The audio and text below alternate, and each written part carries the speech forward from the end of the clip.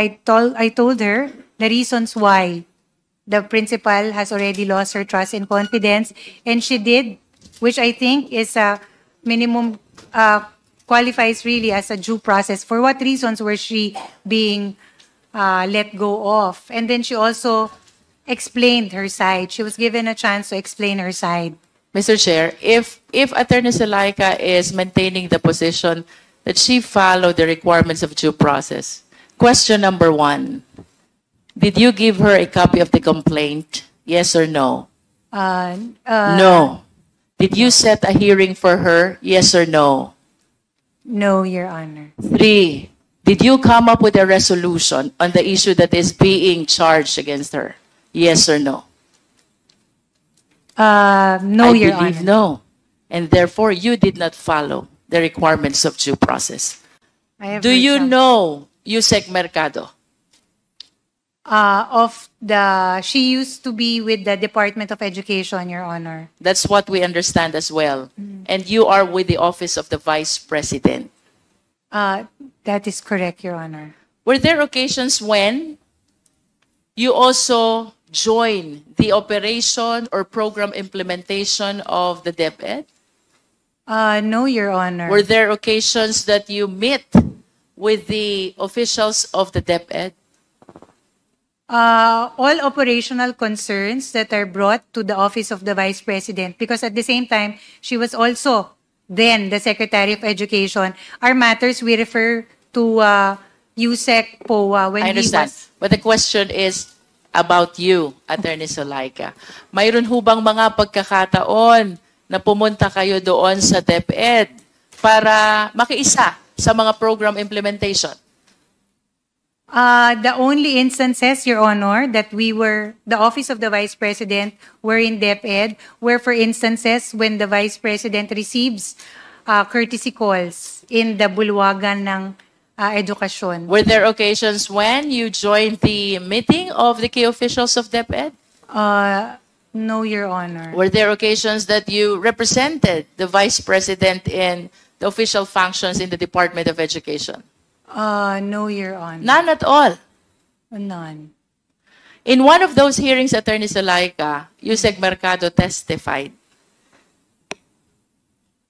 that she was asked to allow this negotiated procurement of the department computerization program budget. And she refused. And after some time, you asked her to resign. The reason why you asked her to resign is because she refused to conform to the negotiated procurement of the department's computerization program. Can you please enlighten us on this? Your Honor, Mr. Chair, I was instructed by the Vice President to call Yusek Mercado and tell her that the principal has lost her trust and confidence in her. Sabi niyo po kanina, hindi po kayo nakikialam sa DepEd, di po ba? Your Honor, that was just an isolated incident. In this case, ginagawa ko po lang yung trabaho ko because the Vice President was also the Secretary of Education. And in that instance, she said that I was to be the one to advise Ma'am Gloria that the principal has already lost her trust and confidence in Ms. Mercado for certain reasons, and that it cannot be Mr. POA who will handle it, because to prevent friction among senior officials in the Department of Education.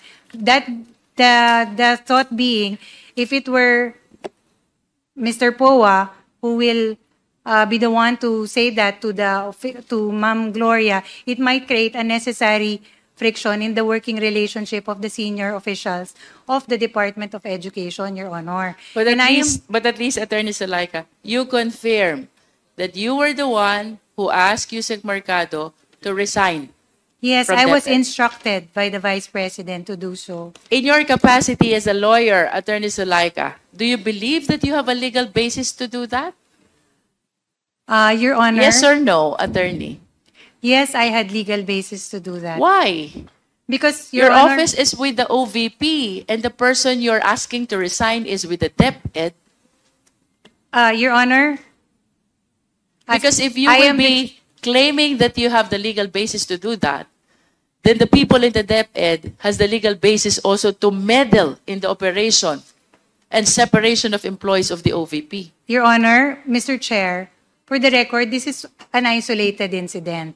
It was an instruction given to me by my principal, and at the same time, my principal was also the Secretary of Education. So it was a task that I simply did, which was to advise Ms. Mercado that given that the principal, to advise her that the principal has lost her trust and confidence in her, and then to please submit a letter of resignation. That was a task I had to do. I did, Your Honor. Ginawa ko lang po Will yung you trabaho ko. welcome Attorney Zulaika, the DepEd official, coming into the office of the Vice President, meddling on the operation of the OVP? Would you welcome that?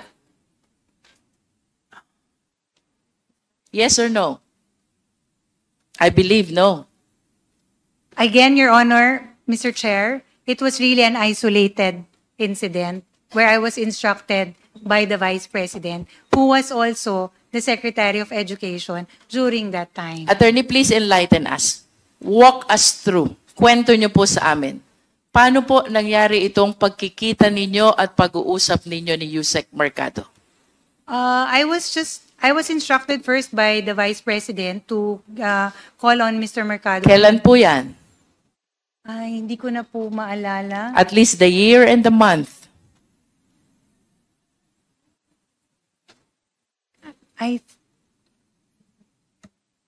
I think last year, Your Honor. Last year, this is 2023. Anong buwan ho ba ito? I am sorry, Your Honor, I cannot anymore recall. But it First was not quarter, this year. second quarter? I cannot anymore recall. You Your should Honor. have remembered this because you are asking a high-ranking DepEd official to resign.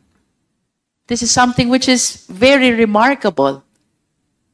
Your Honor, Mr. Chair, it was, Please continue. thank you, it was really a task that was given to me, which I performed. Yes, but please walk us through. Paano, kailan, nangyari po itong pag-uusap niyong ito ni Yusek Mercado? Hindi ko na po maalala yung time, ma'am. Or yung buwan o yung period. Saan po kayo nag-usap? Pinatawag po namin siya sa Office of the Vice President Central Office. And then, did you personally call her? No, Your Honor. So who called Yusek Mercado? Mr. Lemuel Ortonio, I understand. Mr. Lemuel Ortonio. And then, what happened? Then she came to the office, Your Honor, and then we sat with her and then told her When you about- said we, who are among those Mr. who Lemuel talked with him? Ortonio. The three of you. Yes. Just the three of you. That is correct. And how did the conversation start? Sinabi po namin sa kanya na the reason that she's called there, and then we told her that we were instructed, we were operating on the instruction of the Vice President, who was also the Secretary of Education that time. We told her that the principal has lost her trust and confidence sa kanya, and for Would you know, Attorney Zulaika, kung gaano na katagal na nagtratrabaho si Yusek Mercado sa DepEd when this incident happened? I would assume, Your Honor, that she has been working with the government for quite some time. Like 40 years, 30 years? Maybe, yes. And you will agree with me that This is a very serious thing, asking somebody to resign, somebody who has rendered service in the government for more than 30 years already. Tama po ba? Your Honor, Mr. Chair, this is not to also belittle the credentials of Yusek Mercado. It is not. But the reason that I was instructed to tell her that the principal has lost her trust and confidence in her already, Your Honor. So, yun lang po yung sinabi ko at yun lang Attorney, po you are a lawyer.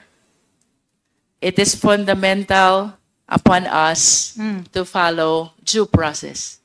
Did you accord Yusek Mercado the fundamental right to due process? I told her the reasons why, Your Honor. Yes, did you give her ample opportunity to explain her side? Yes, Yusek Mercado explained, but I told her that I was not the person that she was to talk to because I am not part of DepEd. I told her to take these concerns to the Chief of Staff or the Office of the Secretary in the Department of Education. Medyo unfair po yan, Attorney Zulaika. When you will be advising Yusek Mercado that she has to tender her courtesy resignation, you will be claiming that that is an instruction coming from your principal. And now that Attorney Zulaika is trying to explain herself, Attorney Mercado. Yusek Mercado is trying to explain herself, you will be telling her that you do not belong to DepEd. I listened to her, Your Honor. I did. I listened to her. But at the end of the day, I cannot make that decision because I am not with the Department of Education. Of course, you understand the theory of constructive dismissal. Do you? You do. Because we are lawyers. Please enlighten the committee. What is constructive dismissal?